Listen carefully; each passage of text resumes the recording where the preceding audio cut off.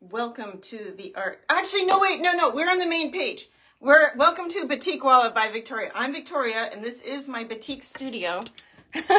This is a quick reminder that if you were a previous member of the Art of Creative Batik group, it's a Facebook group, we're doing a live video in there today to just as a warm-up to get because the workshop is reopening to the public so that you can join and I can not only teach you how to make batiks, but motivate you and inspire you to create and to make batiks and whatever other project that you may be doing at the time.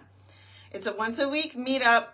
It's worth every penny if you're into creating, making, and possibly selling your artwork online.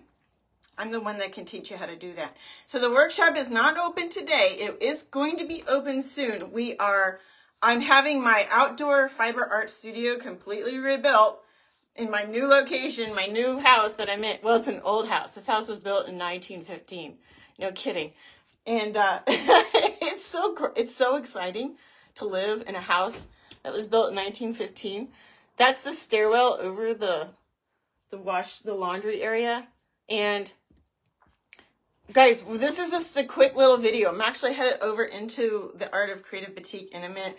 I'm always like 5 minutes. I'm not always 5 minutes late, but sometimes I'm 5 minutes late. And today I'll probably be 5 minutes late.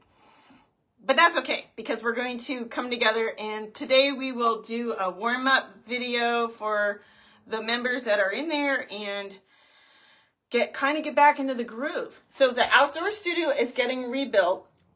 It's raining this weekend, so things had to kind of stall for a minute, but it's coming along amazingly. And the contractor who found the job to do this is actually also an artist, so he really understands the art perspective of creating this fiber art studio, and I think that's why he was like, "Oh, this is the perfect project for me." And I'm just so grateful and so blessed, and we're all really blessed that this is coming together as like harmoniously as it is. But it does take time. So I'm gonna wait till it is done enough that there's not tools everywhere and we have space, and I'll bring you guys out there.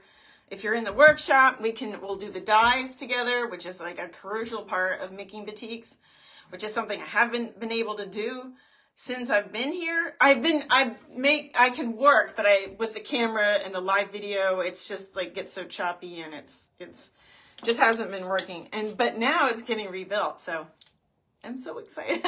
I have internet boosters like coming, so I can I'm gonna just trial and error until we get the internet out there. And there is traffic, guys. I am on Highway 101. I'm in downtown Nehalem, so it's not high-speed traffic, but it is traffic, and it's just like such an interesting area. It's like, it's special. So we're gonna deal with that. I'm in this tight little nook on Highway 101. It's very private, but it's a little noisy, so we'll just have to deal with that.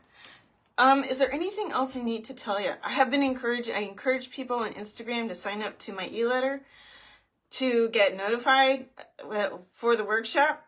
And I'm missing comments. Okay, let me see.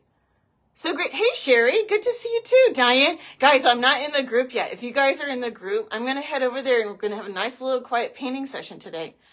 And then we're going to talk about the group reopening and all the components that need to come together for it. And I really would love your feedback. And of course, the atmosphere of the closed group is just helpful, and it's very like conducive to thriving in ideas and inspiration. It's just a big difference between a public setting and a closed group where the focus can be on batik and creating.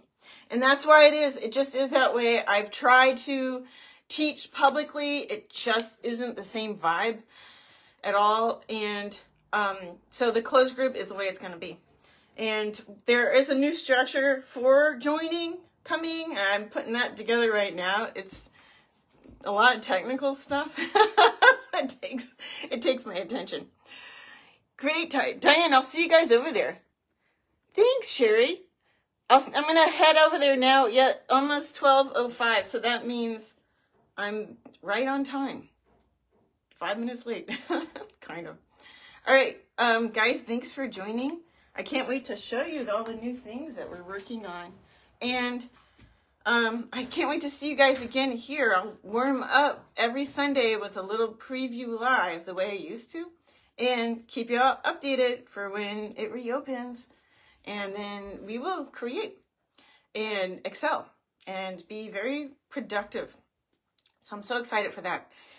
Okay, guys, have a great week. I'll see you online in various ways. I am putting together a little YouTube series to help you make batiks before you even join.